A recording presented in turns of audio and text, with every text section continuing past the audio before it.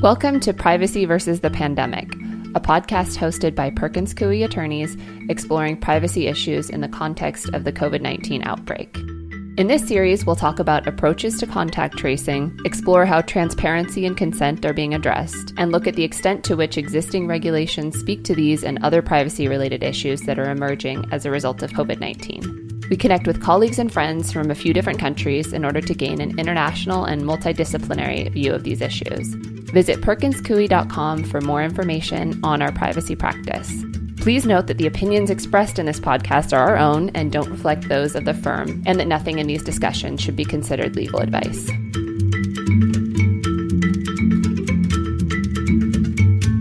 Welcome back to our podcast, Privacy versus the Pandemic. My name is Jennifer Decker, and I'm a privacy attorney at Perkins Coie. I'm here with my co-hosts, Miriam Farhi and Amanda Mobran, who are also privacy lawyers at Perkins. In this episode, we'll talk to Cyrus Habib, Lieutenant Governor of the state of Washington. In addition to being the Lieutenant Governor, Cyrus is also a lawyer and an educator with an incredibly accomplished background. In our conversation with Cyrus, we discuss his views on contact tracing and his work to advocate for and support the use of masks.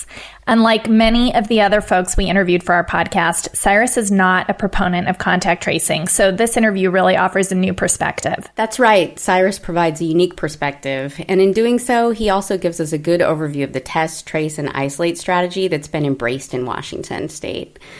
He then shares his personal views as to why that's not the most effective mechanism for stopping the spread of COVID and why instead he's chosen to focus on masks. That's interesting. What are some of the reasons he's opposed to contact tracing? Well, to begin with, he's skeptical that there will be widespread adoption of a contact tracing app in the U.S. and specifically in Washington state. Cyrus talks to us about the public's general lack of trust and confidence in the government's data handling practices. And in Washington, this is especially true in light of a recent government agency data breach. He also talks about the amount of testing that would be required in order to effectively carry out a test, trace, and isolate approach. And we aren't anywhere close to having tests available for the general population in order to make that work. Well, those certainly are real challenges that could cut against the effectiveness of contact tracing. So let's listen to our conversation with Cyrus and hear more about why we should consider a new approach and embrace masks as the primary method for stopping the spread of COVID. I'm Cyrus Habib. I'm the Lieutenant Governor of Washington State. I was born in Maryland. My parents were immigrants to the U.S. from Iran. I grew up in Maryland and then in Washington State, which is where I went to middle school and high school and graduated, went to Columbia and Oxford and Yale for my higher education. Yale's where I got my law degree. And law school is when I met Miriam because we were summer associates together at Perkins Coie during the first of my 2 summers with the firm. And it's the only firm that I ever worked for. And I came back after law school and took a full-time job, first in a litigation practice for a couple of years, and then in a business practice working in the emerging companies group at the firm, working with startups for a couple of years. And during that period is when I ran for an open seat in the State House of Representatives, representing the Microsoft suburbs of Seattle, so Redmond, Bellevue, Kirkland, Washington. I served in the State House for 2 years, and then I ran for the State Senate, served there for 2 years, and then ran for Lieutenant Governor in 2016. And, during my time in the legislature, because of my background working at Perkins and also because of my district, I spent a lot of time working on tech-related issues. So I authored our state's equity crowdfunding law. I authored our state's rideshare legislation that allowed companies like Uber and Lyft to operate and put regulations on those companies to make sure that passengers stay safe and drivers stay safe. So I really had this interest in the intersection of technology and public policy, which is why I think the firm is doing such a wonderful job in not only being wonderful counsel to its clients, but also being so engaged in public debates, whether it's in DC or in state legislatures or around the world, in Europe and in Asia, on these issues. So it's a pleasure to be able to join you all and discuss just one facet of that intersection of technology and public policy. I serve both as president of our state Senate and also in the executive branch. I'm independently elected from the governor, but I partner with the governor, and my office works, especially at a time like this when we're managing a crisis, we work to support the governor's office and to be in partnership with them. And our focus has really been on deployment of masks and really addressing the need for masks in workplaces where we have essential workers. We kind of began with a program to engage Washingtonians in making homemade masks to be distributed. And that's been quite successful, cloth face masks. And then as we've done that, we've been able to partner with businesses who've donated fabric and materials and then also manufactured masks. And so we've been kind of the clearinghouse for that part of the state's response. It's such an important initiative and something that I know you jumped on right away, especially at a time where there was mixed messaging about kind of the efficacy of using masks and whether people needed to wear masks. And now, fast forward several months, we're seeing this widespread adoption of wearing masks out in public. And you were right at the cutting edge of that initiative in Washington State, which is incredible. Some of the other things that the governor has been proactive about using to stave off new cases and curb the pandemic is testing and contact tracing, which to date has largely been done through interviews by phone or in person after someone tests positive for COVID. Can you talk a little bit about how Washington State has been using these techniques? Yeah, well, I think first it's important to back up and to mention that, we were the first state in the country to identify a COVID case, and also tragically the first state to lose somebody to the coronavirus. And I think, first of all, I'm pretty convinced that we probably weren't the first place, or that there's no reason to believe that we were the first place in the country to have a COVID-19 positive case. But we were the first to detect one because of pre-existing investments in public health in partnership with the Gates Foundation and others. And I think that's really important because as we look back on, how different states within the U.S. reacted, I think it's important to recognize what pre-existing conditions existed. And so we had already in place the kind of public health infrastructure to test individuals with certain concerning symptoms to be able to detect those cases early. We also had in place a statewide paid sick leave law in one of the few states that has that. And that meant that when we were aware of what we were dealing with, people were encouraged if they had symptoms, even if they didn't know, they hadn't been tested, but they had symptoms that could have been the flu or could have been COVID-19, that they were able to feel comfortable staying home for a few days and not spreading the disease at work without needing to worry about what it would mean for their paycheck. And so I just want to highlight some of those investments that our state had made early on, because what it meant was that even though we had a couple really bad super spreading incidents and locations, we were very quickly able to flatten the curve and, in fact, be one of the success stories nationally. Certainly, to your question, the governor took very seriously the advice of public health experts in saying that short of a vaccine or a cure, that test, trace, and isolate was the way out of the shutdown, the stay-at-home order that he issued.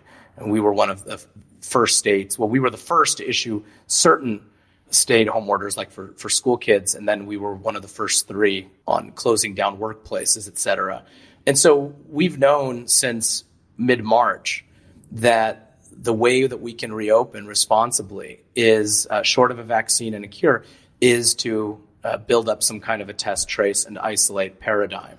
I will say that I have my own views on that. I have a slightly different view than what's been kind of the mainstream position of the governor and other governors around the country. But I don't discount the importance. I think in any case, testing, tracing, and isolating are very useful. It's a very useful paradigm. What are some of the shortcomings you see with that paradigm? My issue with it is that it doesn't do anything to stop transmission. In and of itself, testing and tracing don't do anything to stop transmission. Of course, isolating people once we've discovered that they test positive, that does. But by that point, you're coming in pretty downstream from significant spread. The reason I've been so adamant about, and the reason why my office took the lead on masks, is that, in my view, prophylaxis is the most important modality short of a vaccine. And that, when you think about the need to address the public health crisis and also the economic challenges that we face, in my view, masks are simply the only way responsibly to address both of those things. And so in an ideal universe, what would have happened is that the federal government would have initiated a massive investment in N95, or at the very least surgical grade mask production, and distributed masks to every American. And governors would require that people wear those masks whenever in public, certainly whenever going into a business, going to work, or going to a store, retail, whatever it might be. And you could largely open the economy. And people wearing these masks, you can virtually eliminate the spread of the disease. And then testing and tracing will be much more effective in that context. And I think that's, the response. And I know you've spoken to folks from South Korea, so, you may be able to shed some light on this. But it seems to me like that's the part of the South Korea story that doesn't get told, is that people want to talk about test, trace, and isolate. But we need to remember that's also a place where masks are taken very seriously. In the context of wearing masks, a mask mandate, you'd be able to eliminate the number of positive cases to the point where you could reasonably use test, trace, isolate. But without that, you really can't. It's an extremely unwieldy process with lots of holes through it, and is not going to get us to a point where we can fully reopen our economy. We're going to be stuck kind of wavering between phase 1 and phase 2 until we can get a vaccine. Do you see masks alone as the answer for reopening and getting back to life as normal? Or do you see this as one pillar in a multi-pillared strategy? I think of masks as the most important. I think short of a vaccine, I think masks are the most important. Certainly then layering testing and so on and is useful. But here's the thing about testing. And this is not just me opining, because I certainly don't have the education or the background to be able to opine on these things knowledgeably. But this is based on everything I've read and every conversation I've had with a public health official, is that it'd be one thing if we were testing the general population. I believe it was Paul Volcker who came out with this plan that involved 22 million tests a day in the United States. So essentially, every American would get tested every 14 days, every 2 weeks. That's the general population.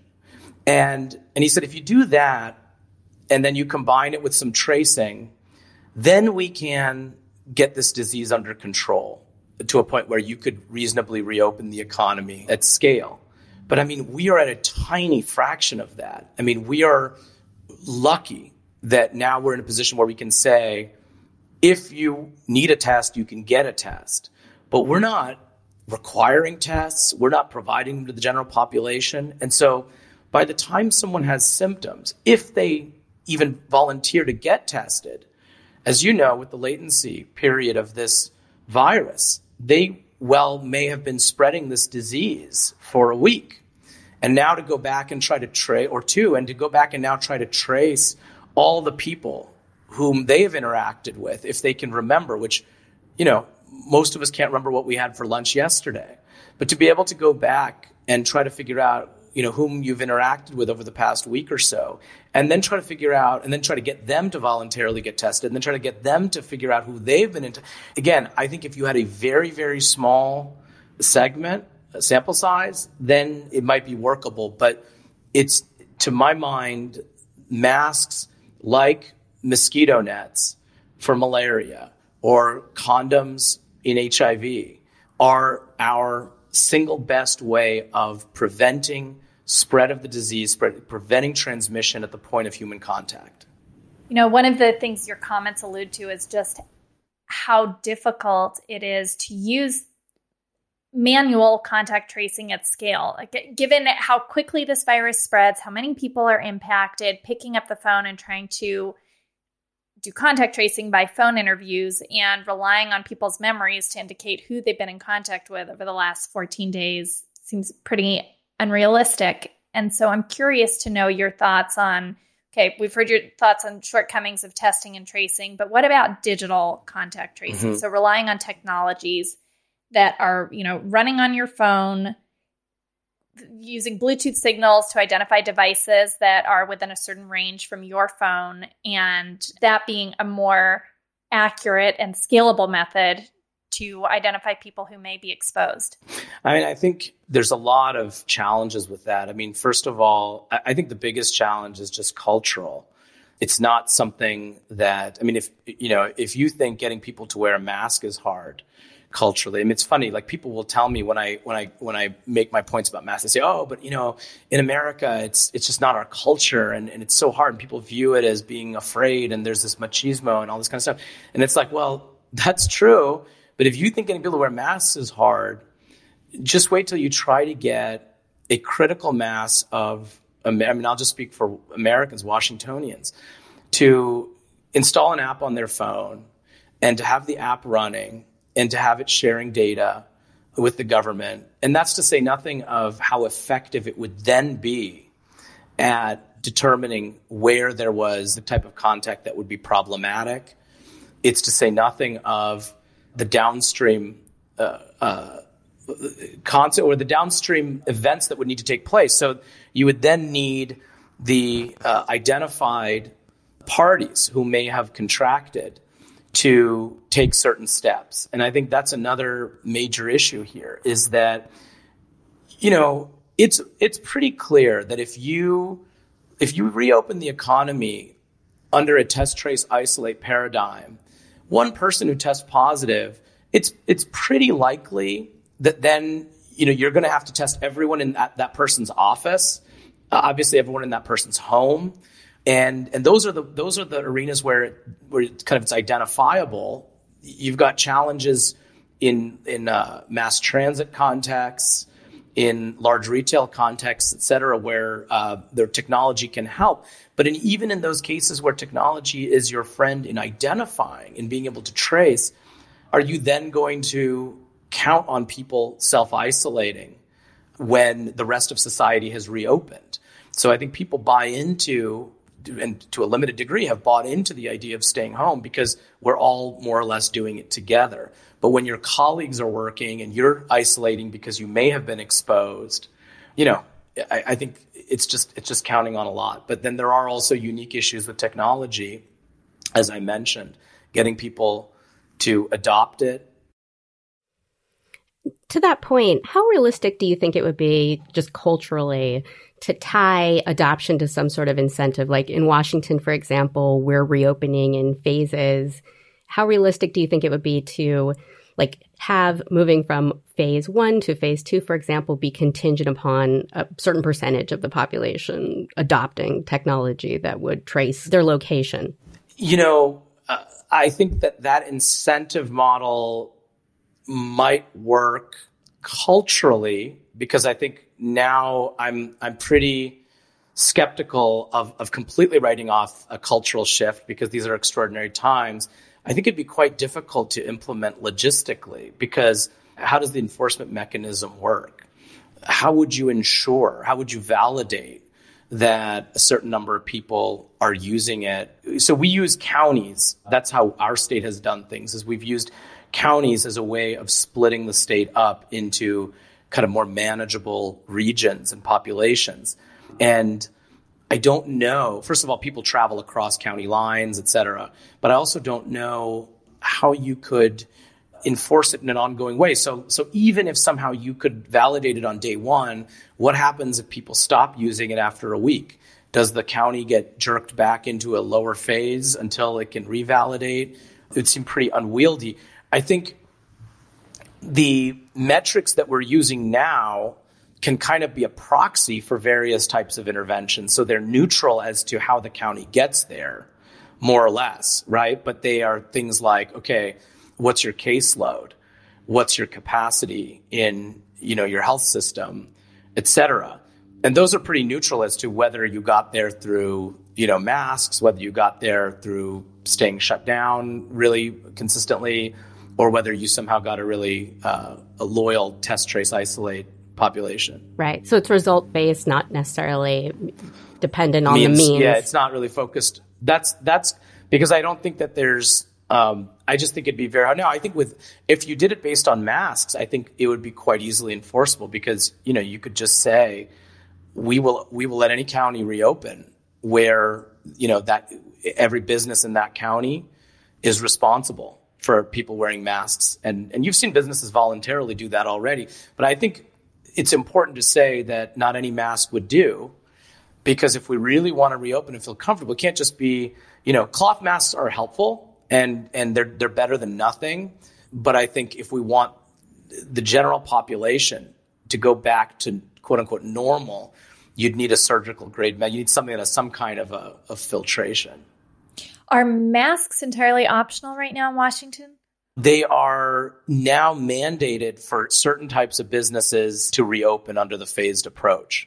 Like retail stores? Yeah, like in certain retail settings, in certain clinics, elective medical environments, in religious faith services, things like that. So they've been mandated, in certain conditional settings.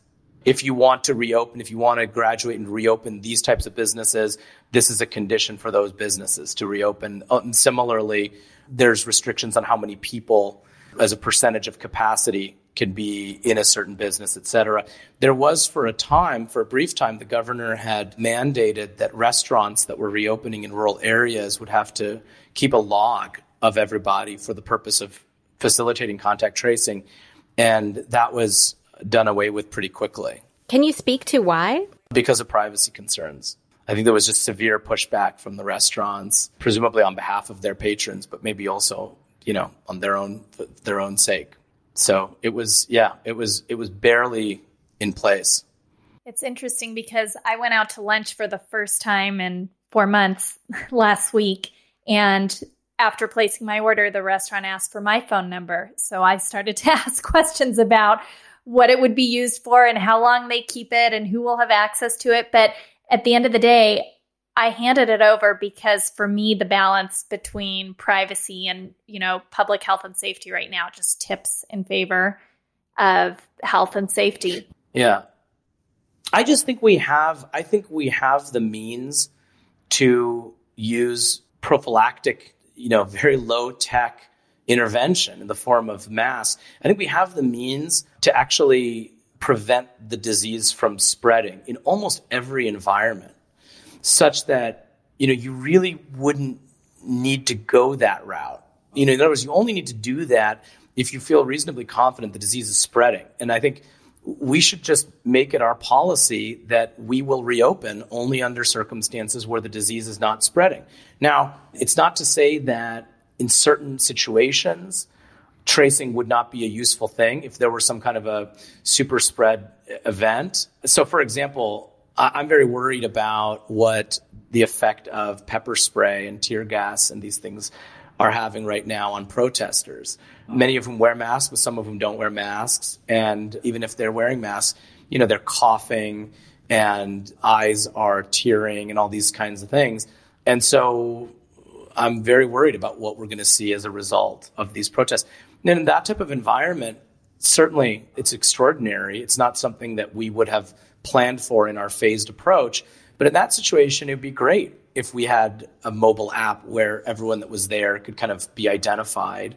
But you could also understand why the people who go to that kind of a protest would be exactly the kind of people who wouldn't want that, right? If you're protesting law enforcement and you feel like, you can't trust the authorities, you seem like a prime candidate to be suspicious of a contact tracing app.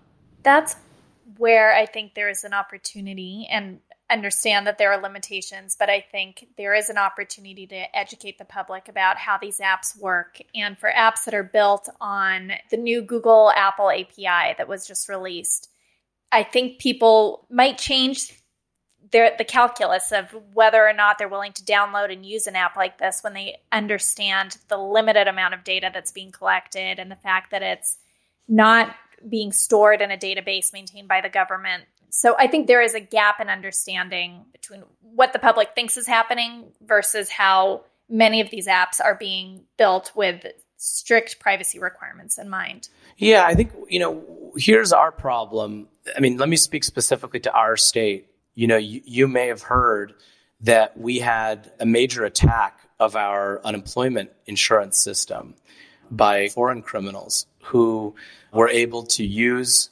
the essentially, ID theft and use the identification of Washingtonians to try to defraud Washington State. And we're still in the process of recovering money. We've, hundreds of millions of dollars. And as a result of that, there are hundreds of thousands of Washingtonians who still have not got, I think I saw, there's still 90,000 Washingtonians who have not gotten their unemployment insurance checks from a couple months ago.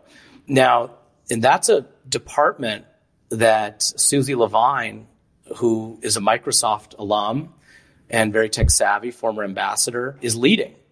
And, despite having a Microsoft alum running that department, there was a major vulnerability and lots of data was compromised.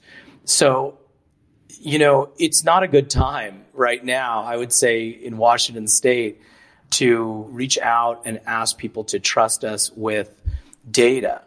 I think, your point is well taken, that these platforms may be quite safe and they may also allow us to avoid the kind of commercial use that people worry about in the private context. But perception is everything. And I think whether it's WikiLeaks or Snowden or our own issues right here, government has not shown that it's particularly good at safeguarding the data of our constituents. And that's really, really unfortunate, because there's moments like this when you'd sure like to have that credibility. Indeed it is. And because it's such a complicated technical explanation for why these apps, if they utilize the Apple Google API, are privacy protective. And there is actually very little, if any, personal information that would be collected against, the backdrop of the narrative that has taken place over the last few years with data breaches and very little, I think, public confidence in the ability to control their own personal information. It's tough to make that argument because it is so complicated. Yeah, and for this to really work, it needs to be broadly deployed. I'm a big believer in the power of phenomenon like shame, right? So, we hold each other accountable. If somebody walks around, someone goes to a store and they're not wearing a mask, now, people in Seattle are going to look at that person like, what are you doing? Even if it's not mandated. They're just going to look at that person and people. So that we kind of keep each other honest. We keep each other accountable to best practices. And I think, that's another challenge here, is that it's not quite as subject to social pressure. It's not visible. You can't. It's not visible. Right. You can't identify it. And so it's not as easy to have the power of peer pressure work to make sure that we have broad adoption. Yeah, it's too abstract and technical. Yeah. Oh, yeah. Well, it's just not visible the way that wearing a mask is, right? Cyrus, it keeps coming back to the masks. I think this is the answer. Well, I'm telling you, I'll tell you. And I mean, if someone's got a better idea of how you stop person X from spreading to person Y, which is really, I know I'm making it sound awfully simple, but that's how the virus spreads. It's from the mouth and the nose. So it seems to me like covering the mouth and the nose. I know it's not as fancy as what the folks, my friends at Google and Apple, can dial up. For sure, it's a very low-tech solution. It does happen to cover the mouth and the nose, however, because I'll ask you guys, is it your sense that even with a really sophisticated, automated tracing solution, isn't it your sense that you'd still need to reach a sufficient threshold of testing in order to make that work, which is itself quite expensive, far more expensive than masks, but also requires a whole lot of buy-in as well? Oh, absolutely. I was reading about Governor Inslee's contact tracing plan for Washington and the fact that it will require between 20,000 and 30,000 tests a day. Right. And when I read that number, all of a sudden felt a little untenable. I mean, that's a lot of testing. Which is, again, actually a fraction of what, so that's about 1 million a day nationally. But again, keep in mind that the best minds out there, whether you look at the Harvard reopening plan or the plan from CAP, the Center for American Progress, or the Volcker plan, I mean, all of these require at least 5 times that. Think about what it's going to be like during flu season. You're going to rely on just people with quote-unquote COVID symptoms. You're going to have to test the general population with some regularity to make the tracing meaningful. And so what is the plan in Washington to be able to do that? Well, I'd say right now we are very gradually reopening. We're advancing counties through the phased approach. And I think there is a little bit of a kind of wait and see mentality. I think we will keep reopening until we start to see spikes, and then we'll pull back. And I hope we don't. I hope that somehow something in the ether has changed from March till now, and there's circumstances, who knows, that have changed and will make it different. It does not seem to me like anything has changed. And so my sense is as social distancing relaxes and people start going back and kids start going to school, I think unfortunately, you're going to see numbers go up again. And that's to say nothing of, a second wave that might come, next winter. So right now, I think, to be totally honest with you, I think we're treading water, and maybe we are swimming a little bit, but we're also ready to kind of go back to treading water, all with prayers and hopes that a vaccine will be forthcoming. I hope everyone listening to this, wherever you're listening to it, will stay safe and healthy and stay positive. Listen to the science. And then only after you listen to the science, listen to your politicians. Only if they're as smart as you are. This concludes this episode of Privacy versus the Pandemic. Stay tuned for more discussion on these and related topics in future episodes. Visit perkinscoie.com for more information on our privacy practice.